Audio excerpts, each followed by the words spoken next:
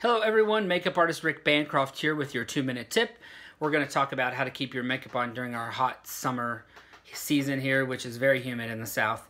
Anyway, one thing you want to make sure you do is make sure that you use a moisturizer, preferably with sunscreen.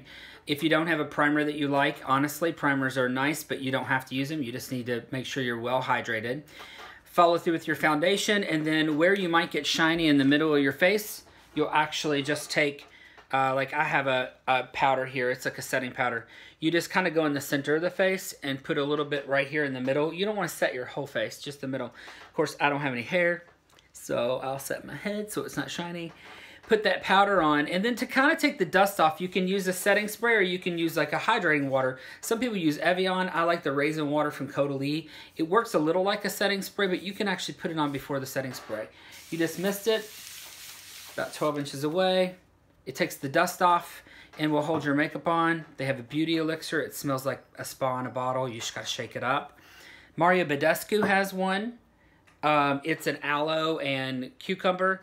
He has a lavender. He also has a rose water. I cannot stand the smell of roses. I just don't like them.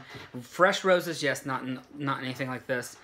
The mist is not as fine, but it is nice, and it will help to set the makeup, as well as like Urban Decay has one, Makeup Forever's got a nice one. But in a pinch, super hot summer day, very rarely, you can't do this every day because it will dry your skin out. But whatever hairspray you use on your hair, you can also use on your face, but just once in a while it'll dry you out. This is Paul Sebastian. Just hold it away. Keep your eyes closed. Fan it, let it dry.